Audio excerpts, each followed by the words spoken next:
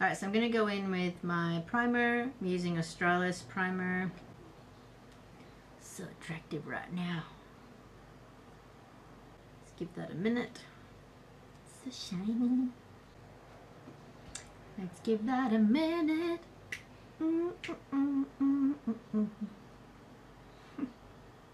I'm going to go in with under eye concealer. Rimmel's Match Perfection 2-in-1 concealer and highlighter. I'm using soft beige. Great for under eye circles, because what I'm after is color correcting. So slap it on. I bring my concealer all the way out to here because I'm generally dark circles all around this area. So I'm literally painting this on. And then I'm going to go in with my finger and pat it in, blend it out.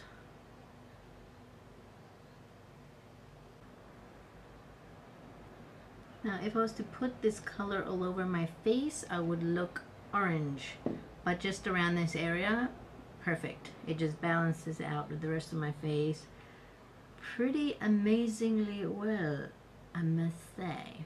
Maybelline Fit Concealer in number 20. Is this light enough? It's similar to my skin color. For under eye circles, you want to focus on brightening the this part here. Alright, I'm just going to leave it at that. There comes a point where you cannot cover shadows anymore. Kiko All Day Matte Foundation. It's not truly matte, but that's okay. It still works with a powder. To spread my foundation, I will be using a flat top brush, very similar to the Everyday Minerals flat top. I found a pretty much identical match on eBay for, I don't know, it was like $1 something, including shipping. Perfect. Works perfect. Very happy. Okay, so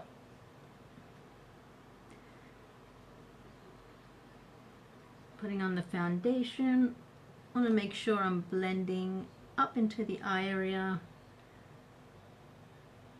blending the eyes. Now I put foundation on my eyes because of the general darkness of my under eye circles. I need that extra coverage. But as you can see, it is not matte. I mean, look at that. I mean, I've got quite harsh lighting, I'm not gonna lie, but still, it feels wet. It's okay. It's pretty good coverage. That is pretty high coverage, actually. Blend down. Why am I patting my face for so long? I don't know. It's just, I don't know. Just because I'm so shiny, I'm going to set my foundation with Stay Matte Translucent, and that's Rimmel, using an EcoTools. I think this is like their blush brush, but it's a brush. I can do whatever I want with it. I like this one. It's not really, it doesn't go cakey. I think this is as matte as I'm going to get it. Not so shabby. Not too shabby. Okay, then we go on to the brows. Tony Moly Party Lover Cake Eyebrow, and I'm going to use this color here. As you can see, all I'm doing with my brows is filling them in. Now the eyebrows have been filled. Let's decide what look we're going to do. what do we want to do? Using Too Faced Shadow Insurance. Wondered, is that too much? Don't need much. Yes, that was enough for both eyes. Good save, Natalie. Good save. The trick with eyeshadow primers is that you don't need much. You just need enough to make the surface tacky. If you put too much, it's counterproductive. It starts creasing on itself. I have just the color in my mind. Just the color in my mind. Wet n Wild Trio in Silent Treatment. The brow bone color. You can't even see it. I will admit, you cannot see it yet. It's a subtle effect. Can you see? I can't. That's okay. It's okay. As a base, I'm going to use the eyelid, and I like to use my fingers. I find I get the best pigmentation that way because I'm pressing it in. And then I'm going in with a fluffy brush, pinky color. I was actually thinking more of a coral. Okay. On the brush, tap of excess into the crease.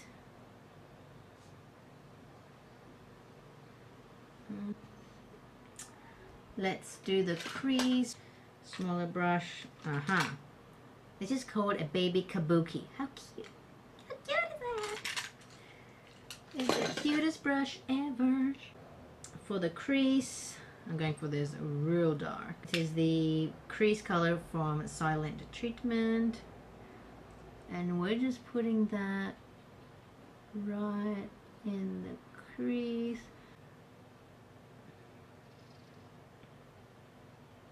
The glitter I have in mind is called Newcastle, and it's by a brand called Firene. They make eye pigments, and they are awesome. I'm using Kiko mixing solution. I'm going to take this brush. So it's a angled, round, flat brush that I got from the art store. Teclon Deerfoot. Pack it on. And as I said, I like to use my finger for the ultimate packing of color. Quick review. Firene have this primer, glue, I don't know, it's called Pixie Epoxy, and it's to get their pigments to stay on the eye, and they say use very, very sparse. Where is that? And it's basically a sticky base, and yeah, you'd put this you'd put this before you put your eyeshadow. Nevertheless, we're going to be covering that spot, so it doesn't matter. And I'm going to be using my finger for the... Oh, wow. Oh, yeah. Oh, yeah. Can you see the difference? Can you see the difference? Like, the gold is actually popping. Now what do I do? That is such a big difference. Look at that. This side's like gold, and this side's like more of a pewter, you know. How do we salvage this? Okay. It is salvaged. As much as salvaging can get. Let's clean up a little. Let's brush away the fallout. Okay. Let's blend this out. look how much neater this eye is using the Pixie Epoxy compared to this eye.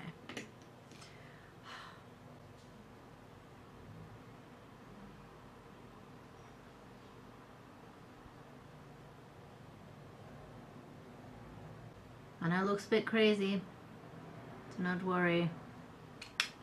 I'm going to be blending that out.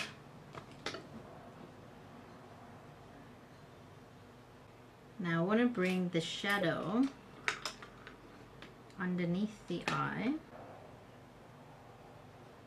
So I'm using the crease color with an angled brush that is slightly damp. We are then going to smoke it out with our pencil brush. Alright, now to line the eyes.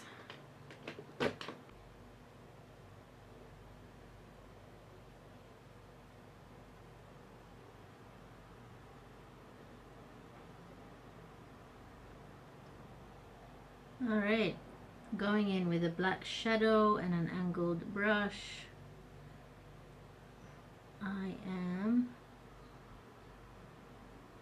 doing a wing liner.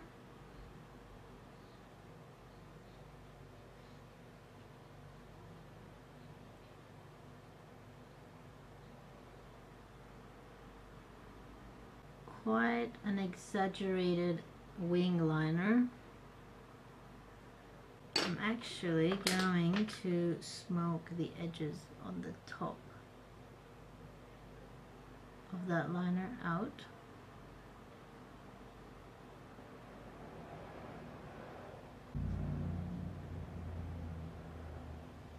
And then we're going to go in with a liquid liner and define the top lash.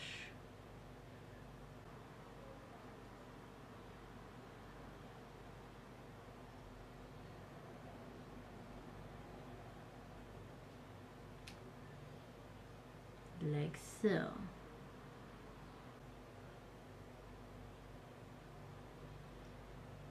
Alright, now for the bottom lash, I'm going to extend the line out.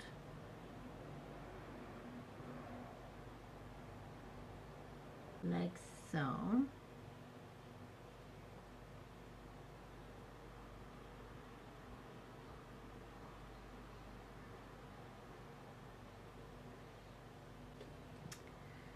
Then we are going to line the bottom lash line with Avon's Super Shock black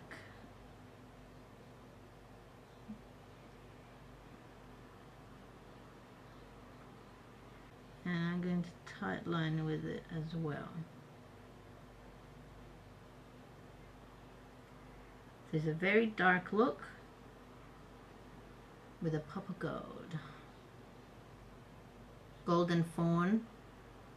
I'm just going to pop some of that in the inner corner. Okay. I'm going to put my mascara on and I'll be back. Okay. So mascara is on. I am going to use MAC's Chromographic pencil in NC15 and W20. Put it just in the middle here to clean up those lines, make them a little bit crisper.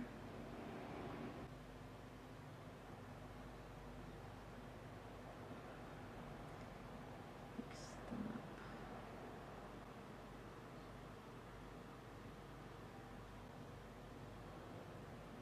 Whisk away any fallout.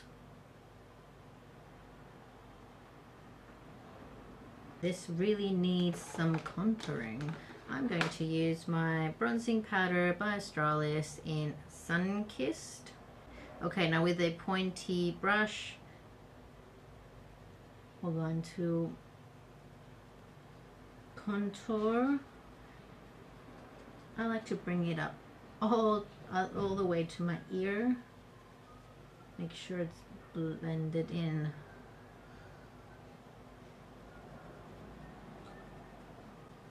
So I draw a line and then I blend it out. Switch over to a more fluffy brush. Blend it out.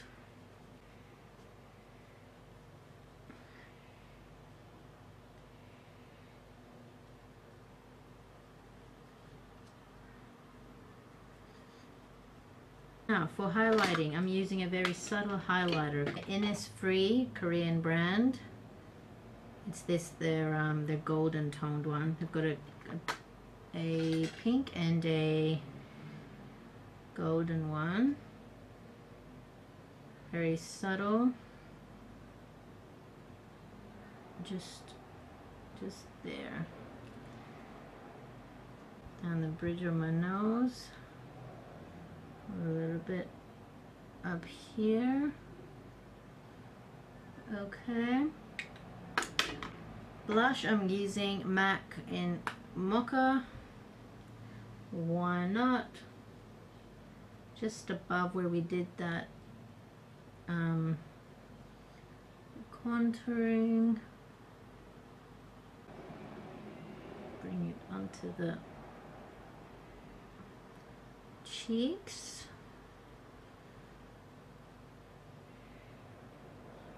Tiny bit on the nose, gives you that little bit of a sun-kissed look. Okay, I'm gonna go back in with the highlighter. Actually, I'm gonna use something slightly more intense. Merry Luminizer.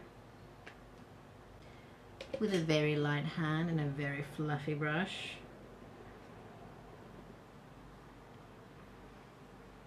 Very light hand. Now for lips, I'm going to keep it neutral. Chanel, baby girl, where are you? I want you. I've lost you. Here you are. I found you. Yes. That's the color we want.